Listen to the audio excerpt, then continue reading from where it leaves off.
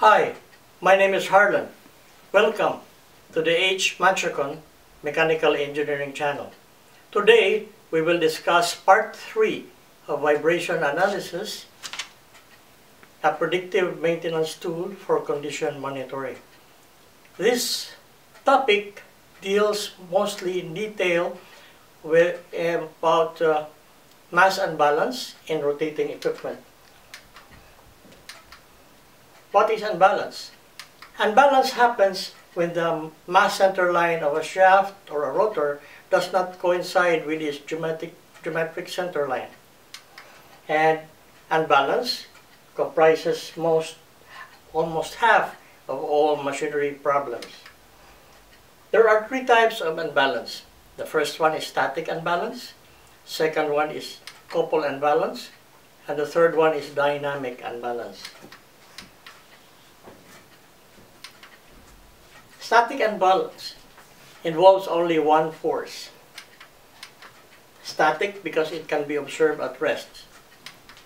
The gravity turns the rotor until the heavy portion reaches 6 o'clock position. So we have a sketch here of a rotor. We have the disc, the shaft, the reference mark here in green. We have the unbalanced mass of m sub 1. And we have the eccentricity E, and the shaft rotates at omega radians per second. And if you place the unbalanced disc on a static balancer, you will notice that the heavy portion will always go down to 6 o'clock position because of gravity. Same is true with this type of balancer. The heavy portion goes at 6 o'clock. So unbalance can be best explained using a mathematical model. For instance, you have a machinery or an equipment having total mass of m2, and you place an unbalanced mass of m sub 1 at a distance of e from the center of the axis. So you have the total mass now will be m sub 1 plus m sub 2, where m sub 1 can also be expressed as a ratio of the total mass by mu times m. And the machinery or the equipment rotates at omega radians per second, and as it rotates, it can vibrate in this manner along the x-axis, and then it is mounted on 2 springs, each having a spring constant or spring stiffness of k over 2, and we have also a damper having a damping constant of c. So the centrifugal force generated by this mass unbalance is equal to m sub 1 times v squared over e. And since v is equal to omega times e and m sub 1 equals mu times m, so the centrifugal force is equal to mu times m, e times omega squared. And therefore the governing differential equation can be written as m times the second derivative of x with respect to time, plus c times the derivative of x with respect to time, plus the spring constant k times x will be equal to the quantity mu m e omega squared quantity sine quantity omega times t. And there are 2 components to the solution of the differential equation. You have the complementary solution, which represents the transient component, and we also have the particular solution, which represents the steady-state solution. We are not interested in transient, we are only interested in the steady-state solution. So hence x sub p will be equal to capital X sine quantity omega t minus pi. Now, where capital X is the amplitude of the vibration signal and pi is the phase.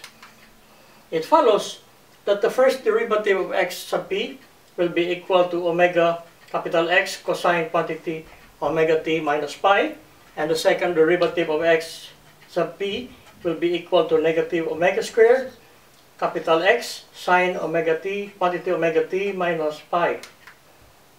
Substituting in the differential equation and rearranging terms, we get this expression here. We get this new equation, and just by looking at it, we notice that on the left side you have the sine function here and another cosine here and a cosine here, but on the right side there's only sine function. Okay. So we can say that this value here is equal to this value on the right side, and this one, the cosine, is, since we don't have a cosine on the right side, this one is 0. So this one will be 0. So henceforth, the amplitude will be equal to mu times m times e omega squared all over the square root of the quantity squared of k minus m omega squared plus the square of the quantity of c omega. And the angle pi is equal to the inverse tangent of c times omega all over k minus m omega squared. So going back to the static unbalance, on the first position you can see that at the start of the rotation, you can see that the heavy portion is at the 6 o'clock position. So at the start of the motion, the centrifugal force acts downward, and 180 degrees after it rotates to position number 2, the heavy portion now is at 12 o'clock position. So the centrifugal force acts upward here. So as a result, as it vibrates, you can have an up and down motion, and then a vibration. Couple unbalance involves two equal forces, 180 degrees apart. That's why it's called couple. Two equal forces, 180 degrees apart. This causes the rotor to appear balanced at rest. Hence, it cannot be measured at rest. During rotation, the forces move the rotor in opposite directions at the respective ends of the shaft. So we can explain this better in a drawing. The rotor wobbles, producing a 180-degree out-of-phase readings from opposite ends of the shaft. For instance, you have this rotor below, and you have two equal and balanced masses, 180 degrees apart, and the one on the left side is at 6 o'clock position, and the one on the right side is on the 12 o'clock position, and it rotates omega radians per second. Okay. So as it starts to rotate at the first position, the centrifugal force acts downwards here, and at the right side, the centrifugal force acts upwards, so it tilts the shaft this way. There is a moment. And at the second position, the reverse happens. So the heavy portion is now on 12 o'clock position for the one on the left side, and the one on the right side of the rotor, it's now on the 6 o'clock position. So it acts downward here, and this one acts upwards here, so it will tilt the other way. So you will have some sort of a rocky motion as it vibrates like this.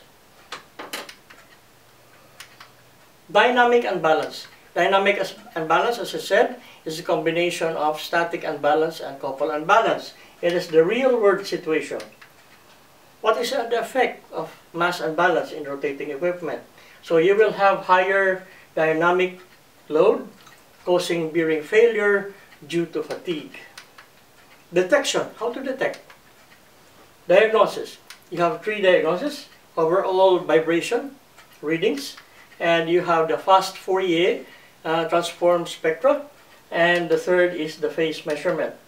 So for overall vibration values, you will have higher vibration amplitude in the radial direction as compared to the axial, because the centrifugal force acts on the radial direction, so the radial forces are higher than the axial forces. Unbalanced forces are the same in the horizontal and vertical positions. However, for shafts mounted horizontally, the unbalanced usually have higher readings in the horizontal plane, because in the vertical plane, motion is restricted by gravity. FFT, spectrum analysis. Vibration is once per revolution, sinusoidal in waveform. It appears as medium to high, 1 times the amplitude with all harmonics below 15% of 1 times. For phase analysis, sensor shows 90 degrees phase shift between the horizontal and the vertical positions. There is no phase shift across the machine in the same measurement position. How to correct and balance? Theoretically, perfect balance can be obtained by locating the positions of the heavy portions of the rotor, and balancing can be effected by either reducing the weight of the identified heavy sections or adding counterweights opposite each heavy section at a specified plane located at a calculated radius. A running balance that is sufficiently accurate for practical applications can be achieved by means of few counterbalancing weights located with reference to unbalanced parts. Balancing corrections can be either done into two ways. Single plane, two plane. When to use single plane and when to use two plane. From page 6 of Mechanical Reference Handbook, Bradford Electric Company, we have here a chart showing a guide on when to use a single plane and when to use two plane balance corrections. It depends on two factors. The first one is the length over diameter ratio, and the second one depends on the RPM value. Okay, for length over ratios less than 0.5, and in this row here, for RPM less or equal to 1000 RPM, you can use single plane balancing. But for RPM greater than 1000 RPM, you use two plane balancing. And for the second row, the ratio of length over diameter is greater than 0.5. For RPM values less or equal to 150, we use single plane balancing, and for RPM values greater than 150, you use two plane balancing. I have here an example of single plane balancing. You have a given unbalanced mass, m sub 1, 0.005, theta sub 1, 15 degrees, and r sub 1 is 4 inches. This one here. And the second mass, unbalanced mass, is 0.01 pounds, and you have 150 degrees angle, theta, and the radius is 3.5 inches. And for the counterbalance, you have a given radius at 4.5 inches. It's given, and we are to determine m sub b and theta sub b. So we put it in a tabulated. So m1, r1, theta sub 1, cosine of theta, sine of theta, m times r cosine of theta, m times r sine of theta. This value is here.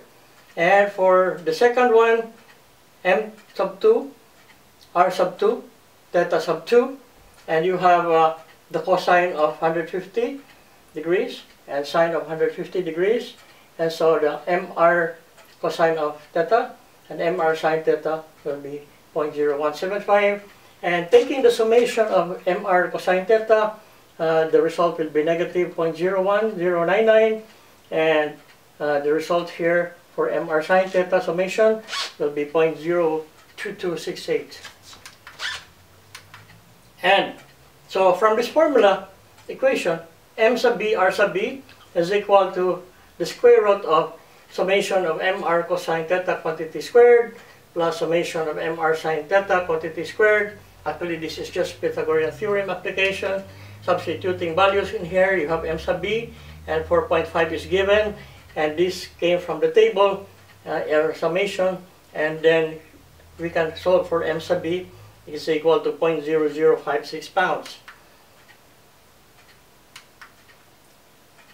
Tangent theta sub b is equal to negative quantity summation mr sine theta divided by negative summation mr cosine theta, and substituting the values from the table, we have a negative value for y and a positive value for x. So what does it mean?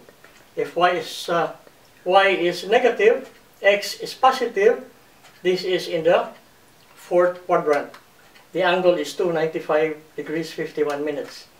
So for two-plane balancing, so you have here showing the first quadrant, second quadrant, third quadrant, fourth quadrant, and balance mass M1, 0.01 pounds, R1, 6 inches, and theta 1 is equal to 30 degrees, M sub 2 is 0.008 pounds, R sub 2 is 10 inches, and theta sub 2 is 120 degrees, and R sub A here, for this one, for this counterbalancing mass, is given at 9 inches, and M sub B is given at 0.01 pounds. So, looking at the side, at the axis, we have here the shaft, the length of the shaft, and we have two of the balancing planes, balancing plane A, balancing plane B, which is 9 inches apart, and M sub 1 is 6 inches away from balancing to the right of balancing plane B, and M sub 2 is 6 inches to the left of balancing plane B, or 3 inches from the right of balancing plane A. We are going to find or solve for M sub A, theta sub A, R sub B, theta sub B. So for balancing plane A, we tabulate it in the values M sub 1, R sub 1, theta sub 1, M sub 2, R sub 2, theta sub 2, and then what is this B? Okay, let's go back here at the diagram. So this moves in this manner, M1 times 6, so 0.01 times 6, and this is 0.008 for balancing plane A, okay, times 0.6, and this one is MA, MA here. So if you take a look, this one here is negative, okay, and because this counters this one, C, okay, negative, and the second one is positive, so we have 0.36, and then we have 0.48, so we have a net value of 0.0718, and for MRB sine theta, okay, you have the sine of this one, you have sine of 120, and then you take the summations, 0.2357. So M sub A, R sub A times C is equal to the square root of the quantity of summation MRB cosine theta quantity squared plus summation of MRB sine theta quantity squared. So substituting the values, R sub A 9 inches, and the C is 9, okay, M sub A, and this one is the summation 0.07718 squared, 0.2357 squared. Go back, I will show you. So this is 9, and this is 9, and M sub A, and 0.0718, 2357. Okay. So we get a value of M sub A is equal to 0.033 pounds. For theta sub A, we can get the tangent of theta sub A will be negative summation of MRB sine theta all over negative summation of MRB cosine theta. So the values will be 2357.0718, and we will notice that the value of the y is negative and the value of x is also negative, so it shows that it is in the third quadrant, so the value of the angle will be 253 degrees 3 minutes. Now let us go to balancing plane B. Okay. So this will now be your pivot, and pivoting at this point will be M2 in this manner and M1 in this manner. So they are in the same direction, so all of them can be positive. So they have 15, you know these values are given, and 15 and 3. How did you get 15? Okay, this is 15, and this is 3. Okay, the distance from this pivot, from M1 to this pivot, and from M2 to this pivot point here. Okay, and then getting the summation, we have 0.6594 and 6578 for MRB sine theta summation, and you have you know that B is 9 inches away, then 0.01 pounds MRB. So we can solve for 0.01 R times R sub B times 9 inches is equal to the square root of summation MRB cosine theta plus the square of summation of MRB sine theta, and hence we can solve for R sub B is equal to 10.35 inches. And for angle of theta sub B, well, negative summation of MRB sine theta all over negative summation MRB cosine theta.